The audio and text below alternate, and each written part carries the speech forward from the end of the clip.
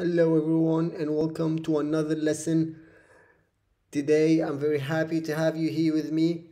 I am going to explain one of the important things to keep in mind when it comes to creating any types of workflows in N8n, which is the error. So how do we handle errors in N8n? Because it's crucial for you to know when there's an error, because some of these automations might be making you thousands and thousands of dollars. For them to be inactive or stopped working without you even knowing, it's very hard.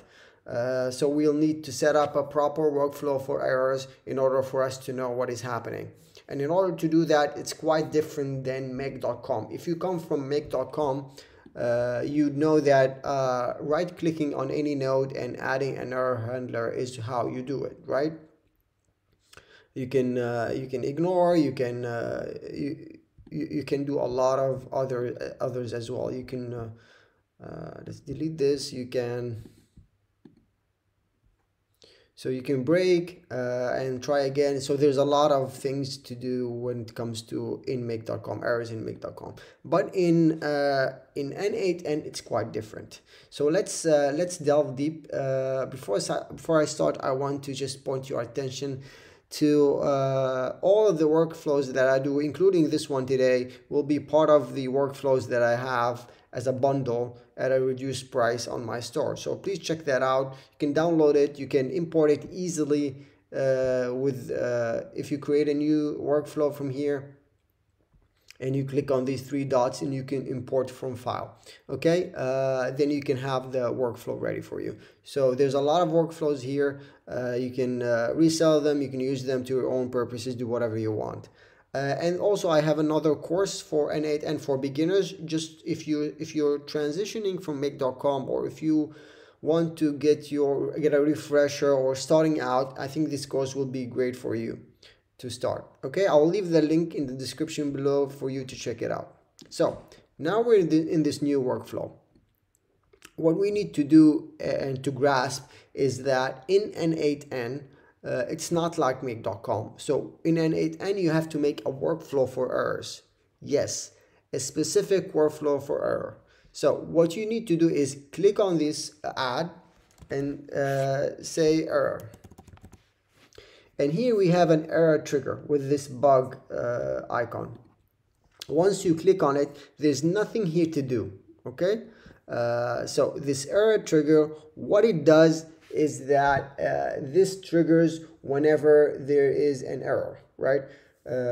So this is a separate workflow, and this has the lightning bolt. So what this means is that this is a trigger, so it can be triggered from an external workflow. Okay, so what do we need to do? So now that we have this this trigger, we can test. Okay,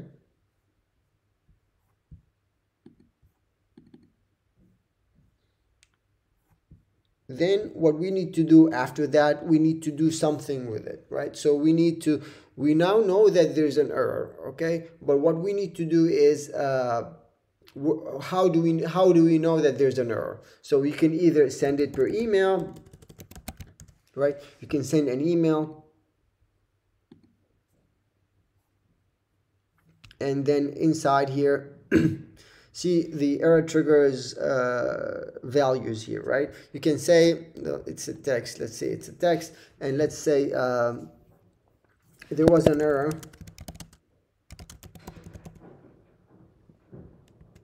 and then you would say workflow name, and then you drag the workflow name. Okay, and then you would say for example the error, what is the error message, right? And then you would bring this here, and then what we could do also, I think that would be enough. We can do date if we want, but it would be the date of the email, so no need for that. So that's all we need to do. Like this, whenever an error happens, send me an email, tell me which workflow and what was the error. So once we have that hooked up, we can save and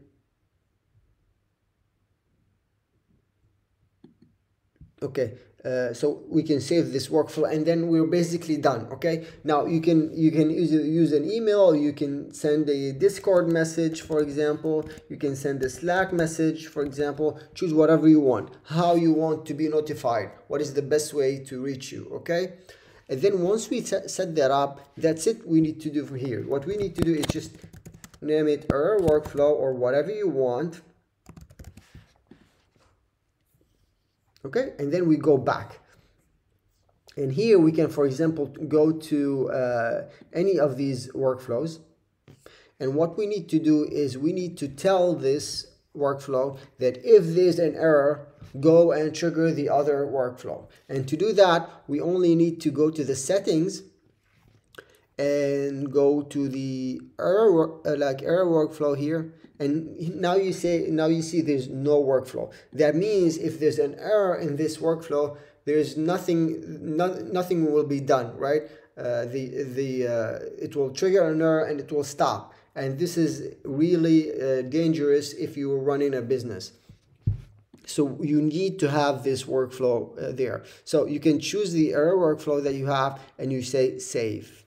Okay, now that this is saved, now you know that if there's an error in this and it's triggered, the other workflow will be triggered and the email will be sent with all the details that you need. Okay, now you need to do this on every new workflow that you create. Make sure that you have the error in the settings, you have the error workflow set up. Okay, error workflow.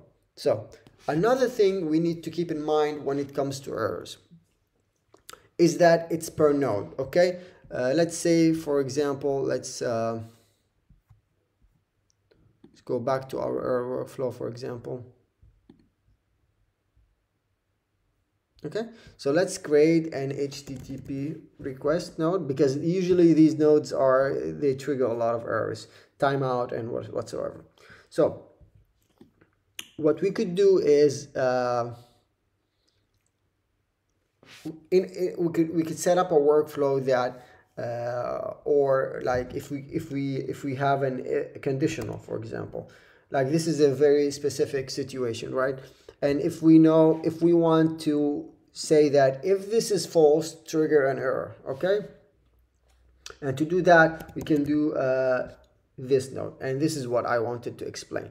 Okay, so there's this node called stop an error. What this node is, it will stop the workflow and it will trigger an error. And this could be useful in situations where you want certain data to be present before you continue, and you cannot continue before that data. And if that data is not there, it will ruin all the workflow. Then you could say, okay, check if this data is there, great, continue. If this data is not there, trigger an error. And the error message, you could specify the message.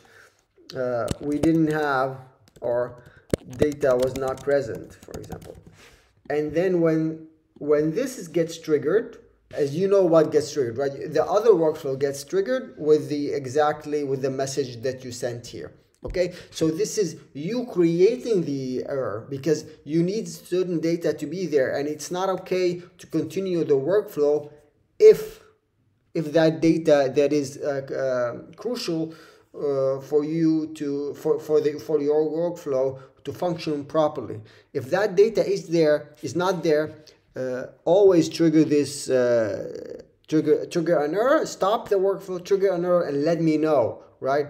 And if we don't have an error workflow set, we wouldn't know. So this has to be tied up with the workflow, with the error workflow that you have to create before. Okay.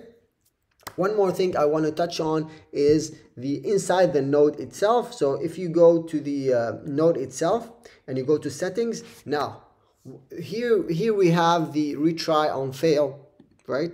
Retry on fail. So if you remember, inside of make there's this break handler that you could specify how many times to retry if it doesn't work. Okay, inside of N8n, it's inside of the node itself.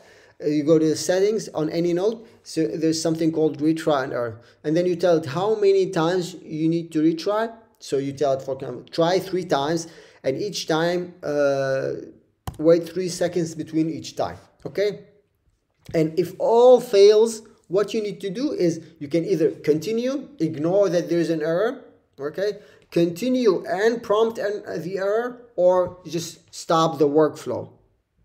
Okay, so these are the options that you have. So to recap, three main parts. Okay, first of all, create an error workflow. It is essential that you create an error workflow and set it in all your workflows. If there is something, you would get notified, is either via email, via message, or via whatever way to get to reach you. Second thing is, if you want to trigger an error in certain situations that certain data are crucial for you, you can create this stop and error node. That's 2. The third part is that in every node there is retry and fail, and especially for timeout requests or for certain nodes, you can specify how many times you need to try. Okay, and that solves a lot of the errors that you get. All right, so that was error handling inside of N8n. Hopefully it was beneficial to you guys. If you did like it, give it a like. Subscribe below for more videos, and I'll put the link in the description below so you can check them out. Thank you for watching, and I'll see you in the next lesson.